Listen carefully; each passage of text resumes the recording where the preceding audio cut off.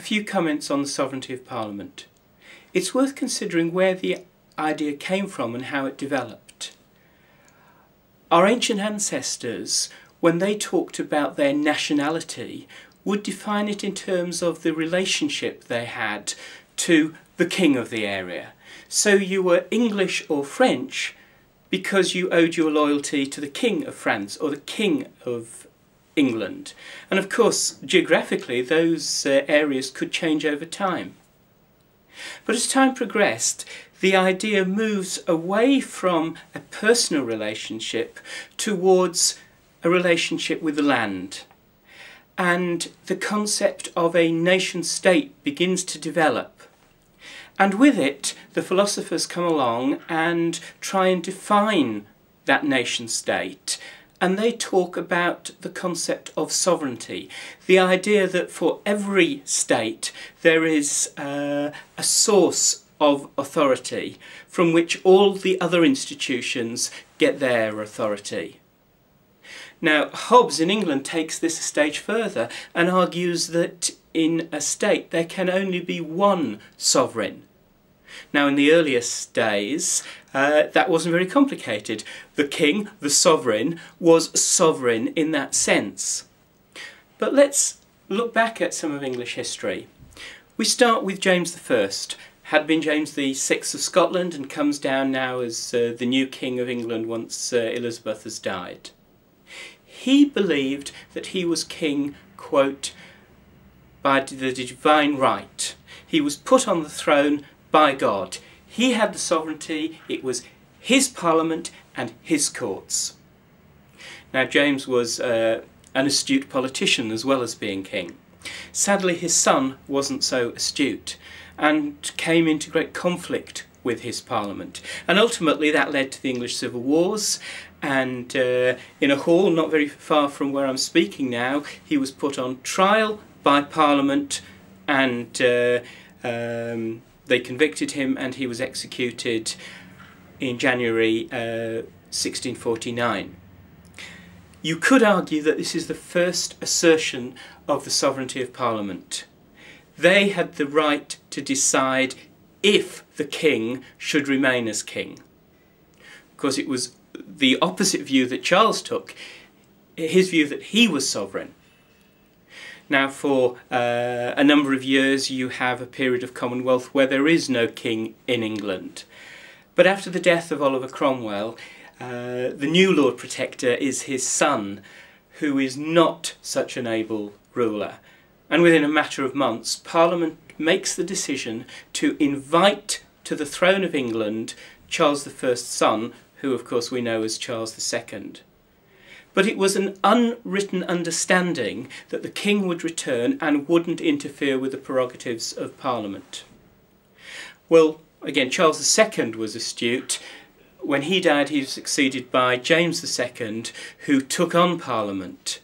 And there was a period of conflict, and to coin a phrase, he was run out of town by Parliament. Again, Parliament invites someone else to become the monarch. In this case, it's William and Mary. This time, they're not leaving it to unwritten agreements. The Bill of Rights is the result of this. And although you will have seen the American Bill of Rights, which is about the rights of the individual, the Bill of Rights of 1689 is about the rights of Parliament relative to the King.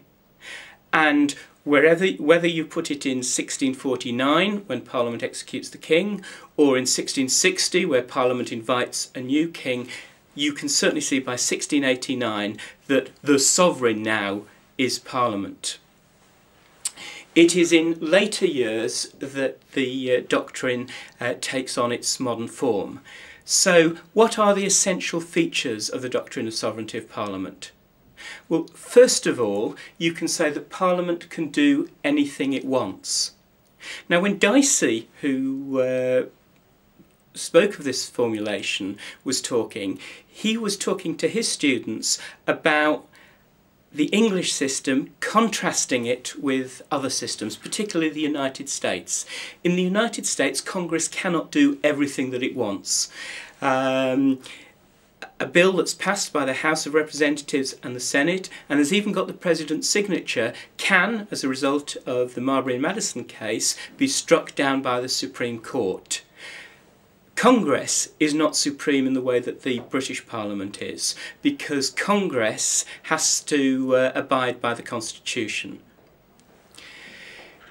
You can also contrast it with the modern French Constitution. In that Constitution, there is a specific article which deals with those areas in which the French Parliament is competent to legislate. If it's not in that list, then the Parliament can't act. The British Parliament, by contrast, there are no-go areas. The second meaning is that no Parliament is bound by its predecessors. You will come across in the textbooks the term entrenchment. That term means that certain provisions, certain laws, cannot be changed or can only be changed by special procedures in the legislature. So, with the United States, provisions of the Constitution can only be changed if there are special majorities in both houses of Congress and a special majority of state legislatures. In the French Constitution, first of all, it is impossible to amend the Constitution to turn it into a monarchy again. Other areas, again, require either special majorities of the two houses meeting together or a referendum in which the people decide. Because, of course, in both the American and the French system, their constitutions declare that the people are sovereign. The third meaning is that no court can question. Again, in the American situation, the Supreme Court can strike down legislation passed by Congress. The British courts have never been able to do that. They've always taken the view, since the sovereignty of Parliament was established, that what Parliament says goes. Their role is to interpret and apply it, but they don't overrule it. So what are the current issues?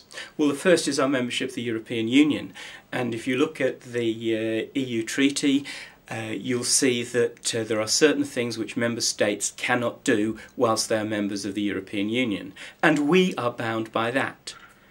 Does that mean that parliamentary sovereignty is dead? Well, the scholars say no. It means that when we joined the European Union and when we passed the European Communities Act, we, for a time, set aside complete sovereignty. It's almost as if they were a self-denying ordinance. But Parliament retains the right at any time to take that power back, so we can withdraw from the European Union and we can have full sovereignty as a result. The other issue where sovereignty comes up is the question of the application of the Human Rights Act.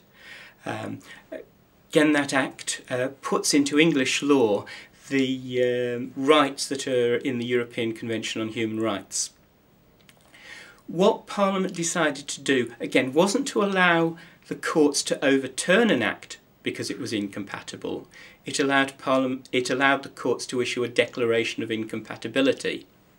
And when a declaration like that is made, it is a warning to Parliament that the current law is incompatible, but leaves it up to Parliament as to whether to change the law. Now, if it decides to do so, there's a fast-track procedure to change the law.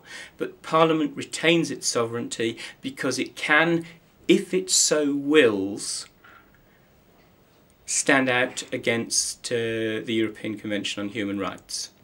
So, remember the history. Think of those three definitions. Parliament can do whatever it wants. No Parliament is bound by its predecessor, and after we've had the general election, the new Parliament that comes in isn't bound by anything that this or previous Parliaments had done. It doesn't need any special majorities in Parliament to change the law. An ordinary Act of Parliament passed in the ordinary way according to the rules of Parliament is sufficient to change even who can succeed to the throne. And thirdly, courts cannot overturn what Parliament has decided. Now, as we've said, there are, when it comes to the European Union, there is a temporary putting aside of full sovereignty, but Parliament retains the right to take it back. Thank you.